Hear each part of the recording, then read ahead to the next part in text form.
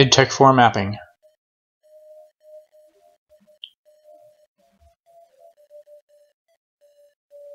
Part 1 box map.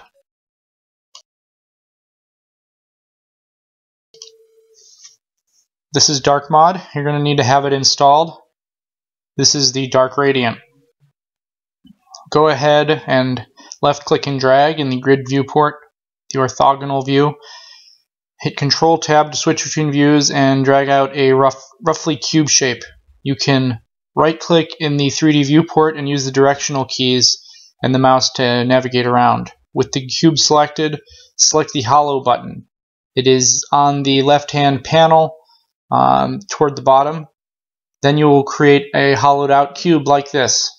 It will default to whatever grid spacing you're in, so you shouldn't have to set that right now, but it should create a hollow cube room. Now go into the media browser, scroll down to the textures, open up one of the textures that you like. You're going to want to use something, I use stone, just a plain brick texture. With the brushes selected, right click on the texture and hit apply to selection, or you can go into your textures tab and double click on the texture and it will apply it to the brushes. Now go back into your orthogonal view, left click and drag out another brush, approximately dimensions of your room. This is going to be the shape and size of your light. Move the brush in the position you want the light to be, and with it selected, right click and select create light. Now right click again and drag down to create the player start entity and place that in your room. You want it to be above the floor within the confines of the room. Now we're going to create another entity. This is just probably going to be a weapon or something. We'll place that in the room. This is the entity inspector. And you can scroll down and see all of the different things that are present in the dark mod game. We're going to go down to weapons and select a sword. Hit add and that will add it to the room.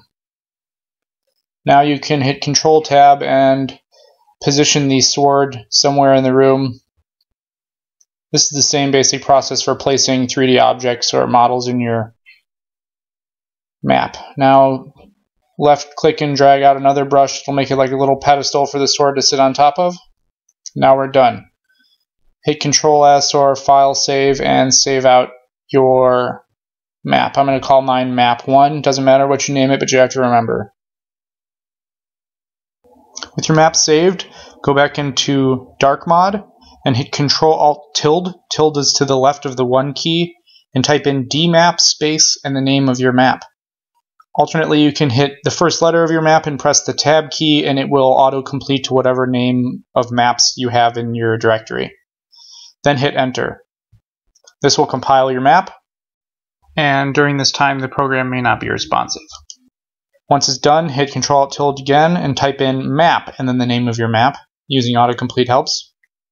And now it's loading your map. This might take a little while the first time. And you should be in your map. You can look around, walk over to your pedestal, mantle up it.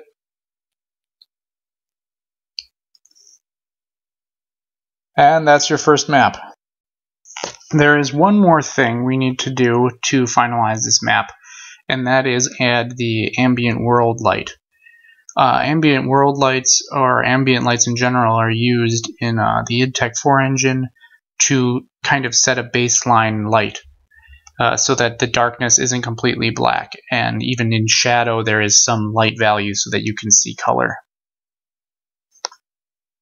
There is one more thing we need to do to finalize this map, and that is add the ambient world light.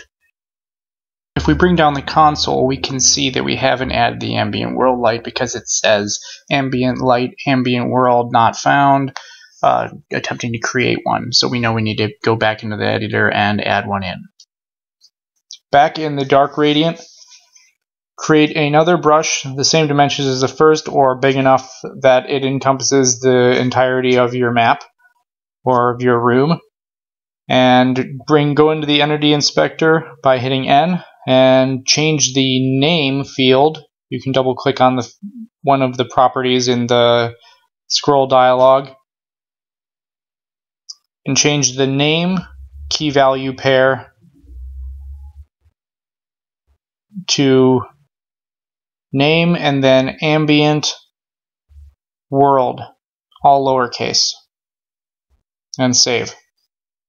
Now go back into dark mode and compile again by bringing down the console and typing in dmap, the name of your map, and then load the map again by typing map in the name of your map. And now it should load correctly. Everything will be over bright because we haven't adjusted the ambient light,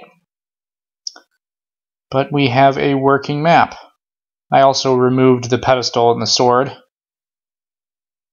And that is the end of the first part of this series.